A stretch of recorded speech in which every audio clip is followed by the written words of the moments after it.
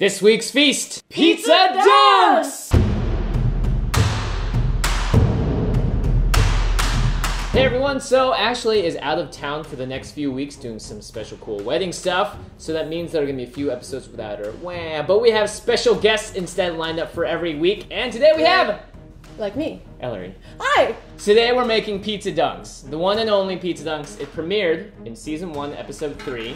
Pizza brunch? Ted Wong pops open the can as he's going up the stairs. Pizza Dunx are delicious. They don't actually exist in real life because they are made by putting pizza inside a tennis ball canister.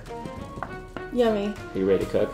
Yeah, and I'm super ready to eat. And then after that, maybe we can work it off with a few rounds of tennis. Yeah, yeah, sure, we gotta do something with all these tennis balls. All these balls. So, first up we got flour. Hooray! And then we have baking powder and salt. Want to toss that in? Yeah.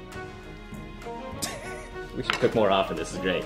And of course butter and some milk as well. This is a very monochromatic dish so far. I suddenly feel like a self-actualization or something. Like this is what I was meant to do my whole life. This is really satisfying. So we've got our dough now, and we're going to make these into our little pizzas. Give me that flour. Yeah. Flour powder. This is flour powder. That would be a really cool action scene. Just in the kitchen? Yeah, and Flour then someone goes everywhere? flying and they do, you know that workout machine where you have to like go like that? I think it Yeah. Are you down to star in some more action scenes? Oh my god, yes. Alright, how's your crust looking? Perfect. Good, really perfect. Congrats, we have finished phase 1 of Pizza Dunx. How do you feel? Great. We've made pizza rectangles. Dough squares. When presenting your dough squares. And then the next step is to apply sauce. Everything's fine, it's okay. Don't worry, Wait. nothing's wrong. Life is a series of happy accidents, folks. Alright, sauce is done. This is my favorite part.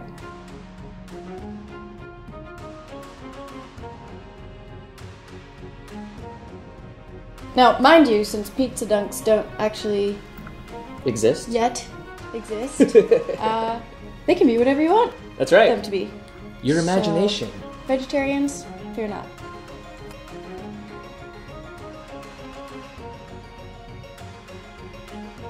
Okay, next one.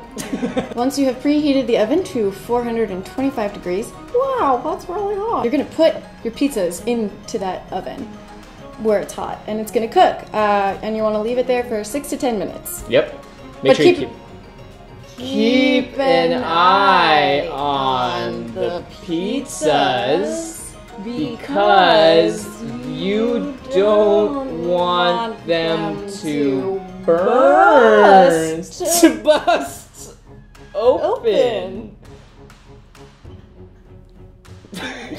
We've got a beautiful heart on our Ki Swan pizza, a big meatball tee for Ted Wong's slice, and all that's left is to toss these in the oven and let them cook. Meanwhile, go ahead and cut off the bottoms of your tennis ball canisters with a knife, and make sure to wash out the insides with soap and water.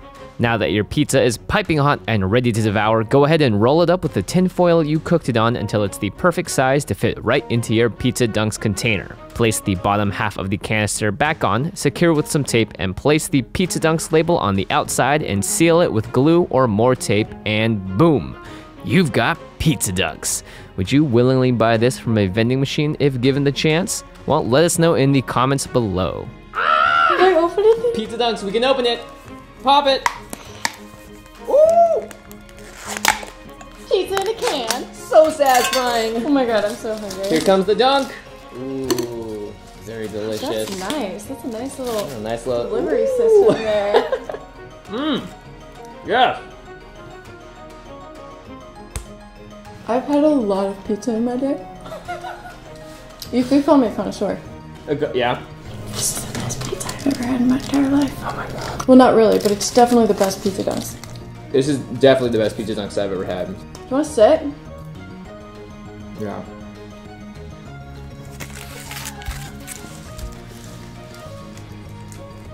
Oh. This brings me back. Can I try this? Mm-hmm. Switch. Mmm. That pepper. Mm-hmm. A nice addition. Oh. Meat. It's really good. You want to trade back? Mm-mm. Dang it.